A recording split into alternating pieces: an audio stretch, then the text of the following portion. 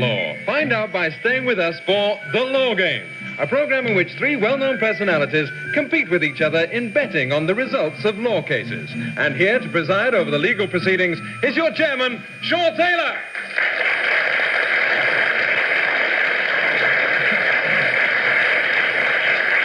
Good evening. Well, the law game deals with fictitious situations we've dreamed up that would have led to people being involved in court. Actual cases dealing with the same points of law did take place, and our judgments will be based on those. Our resident repertory company will be acting out each of the dramas till the point where I stop them with his bell. And then the panel, who I would generously start off with 50 points each, can bet as many of those points as they like on who they think won the case. I will match the bet if they pick the winning side and give them odds of 2-1 if they can also give me the right legal reasons for that decision.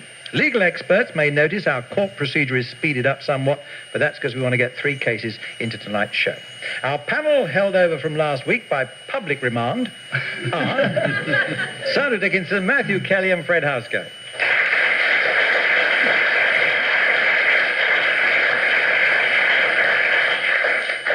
Last week I was asking you if you had any brush with the law at all. This week, let me ask you, have you got any laws you would like to see enacted? Have you ever said to yourself there ought to be a law against that? What about you, Fred? On a light-hearted note, there's a guy who's got a cabaret act where he stuffs ferrets down his trousers. So I believe that ferrets should be protected. On the serious side, licensing laws have got to be changed one day. I love the Irish idea where they close from 2 till 3 and they ask you to have a drink while you're waiting for them to open.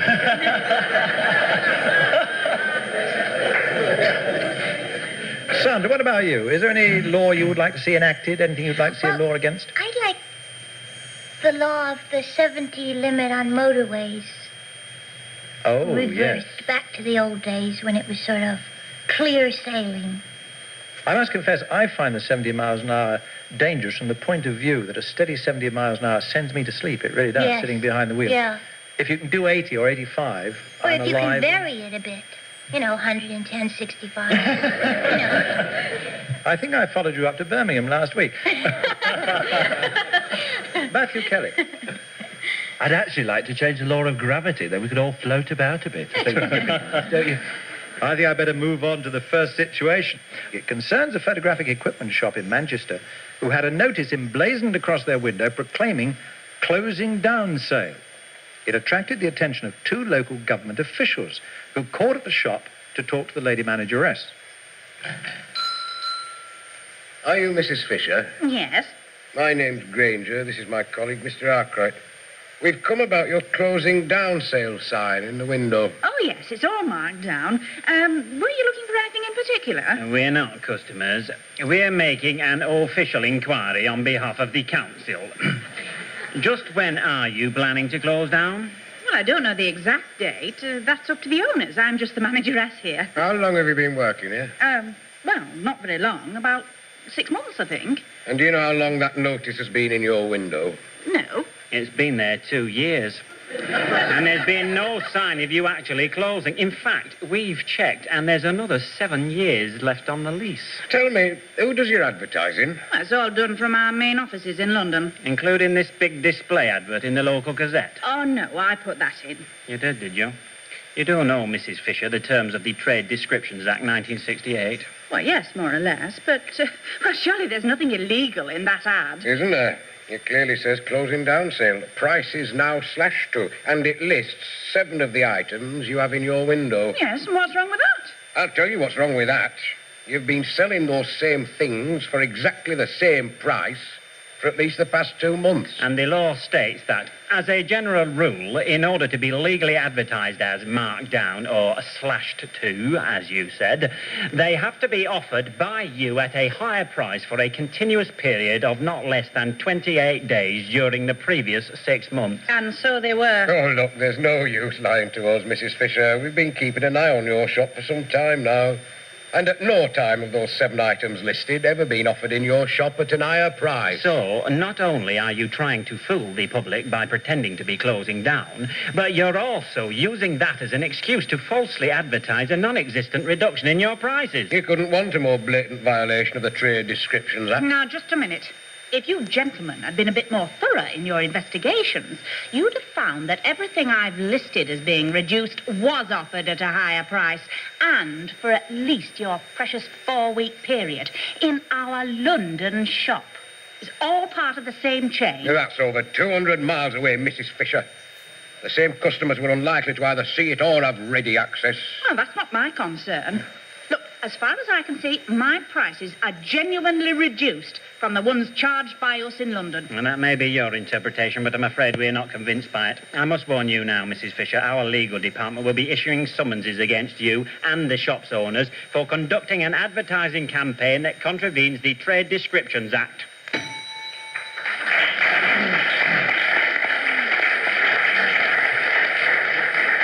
Now, from what you've heard, would you have found the defendants guilty or not? Matthew, I'll start with you. Do you think they were guilty under the Trade Descriptions Act? Well, I love Mr. Arkwright. He's a laugh a minute. Yes, It's a funny thing about this sale business, isn't it? There's a couple of shops I know that have had closing down sales for as long as I've known them. Right. From what they've said, if the Trade Descriptions Act is actually anything to go by, and it means anything, then under those terms she would have to be found guilty.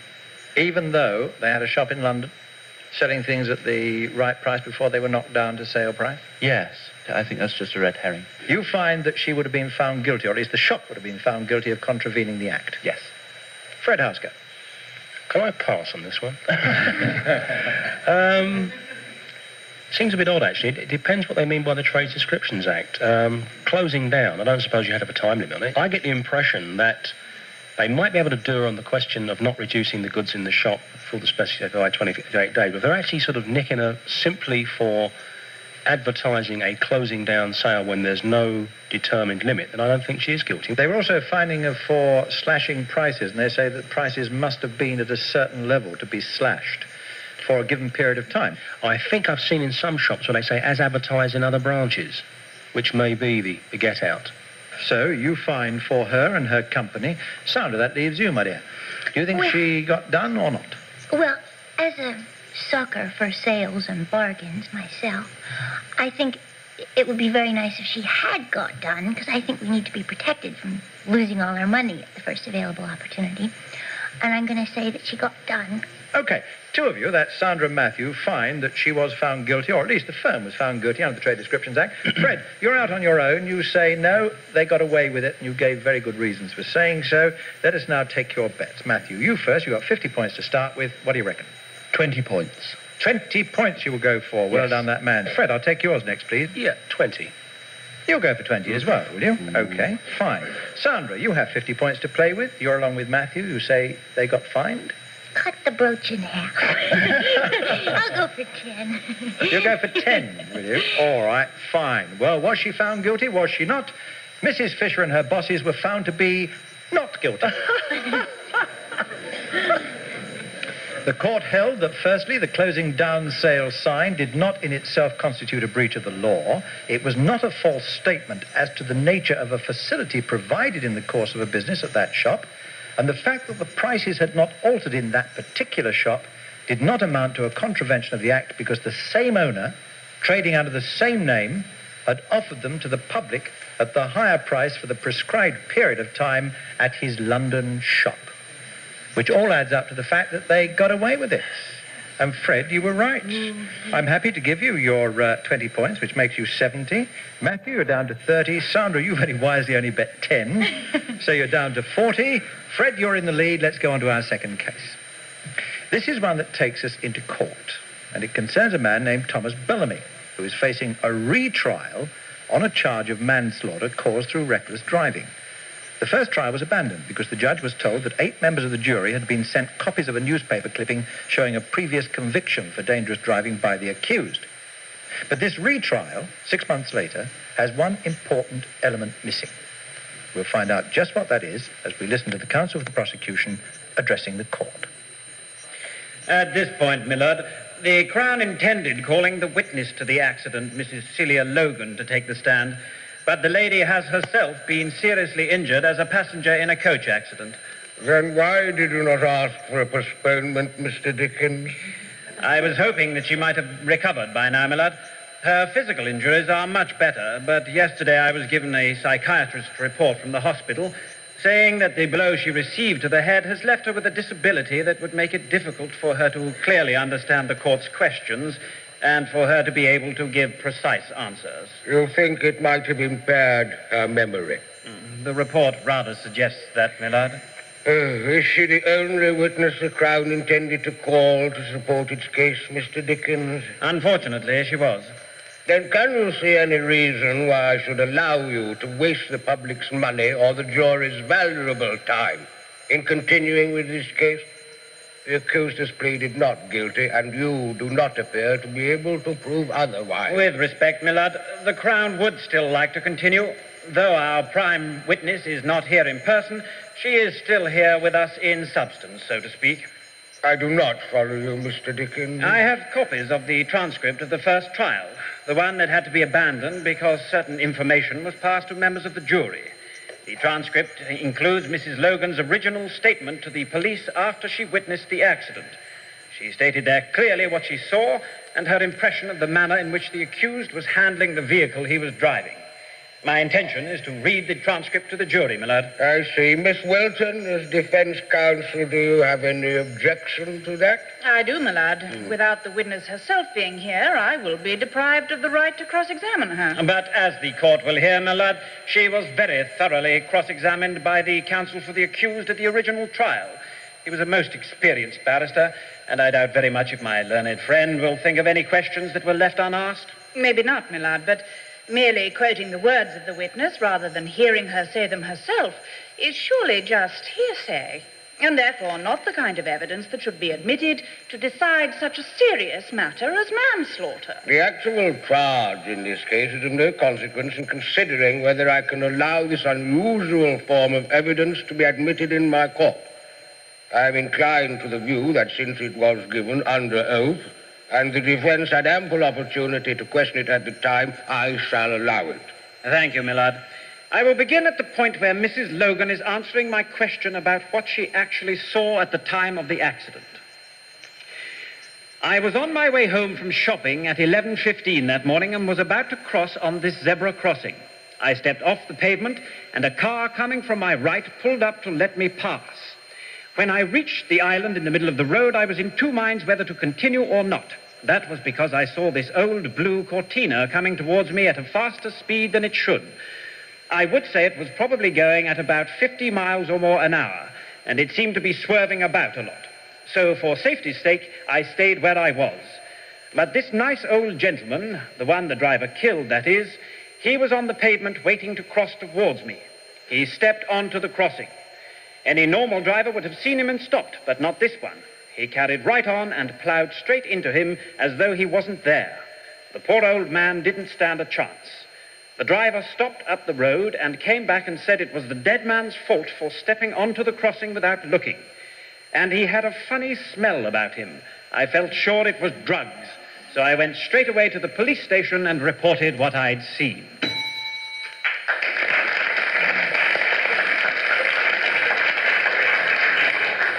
Now, panel, let me tell you this. At the first trial, the accused driver had called Mrs. Logan a liar from the dock. At the retrial, he again insisted it was all lies, but nevertheless he was convicted. So he appealed on the grounds that Mrs. Logan's evidence, as read from the transcript, should not have been admitted. Did the conviction stand or not? Now, you're sitting as appeal court judges now. Is there anything there that makes you think that that should not have been admitted as evidence, a statement from a previous trial? Fred, you're first to go this time. The driver sounds like a diamond, doesn't he? But, no, I think, as it was taken under oath, the driver himself hasn't actually changed his evidence over the two trials. No new evidence was produced or appears to have been produced. I think the appeal would have been turned down. I think he would have lost on appeal. All right. Sandra. Well, it seems to me that because the woman is not there, that the appeal should not go ahead because... Well, now, that was a second trial. The appeal was to decide whether or not it was right in law that the judge should have admitted that statement from the previous trial as evidence. Well, I think that he got off because the woman was not there. Right. and that it should not have been used as evidence because the whole first trial must have been faulty to some extent to have an appeal. Right, so you feel that you would vote for the fact that he was found not guilty because that should not have been admitted as evidence? Yes. Matthew Kelly, what do you think? Well, witnesses are notoriously unreliable. I was involved in a case myself where I was a witness to an accident, and 3 of us had witnessed the accident, and all 3 of us gave completely different stories. And we were all convinced we were right. I don't see that she would have changed her story. I don't see that it would have made the slightest difference. You think that was acceptable evidence? The appeal should have been rejected and he will be found guilty? I do, yes. All right, so you find Sandra for the man. You think he got away with it. Matthew, you also go along with Fred and find that he was convicted and guilty. So, Fred, your bet's first, sir. You've got 70 points to bet. After listening to Sandra, who won last week,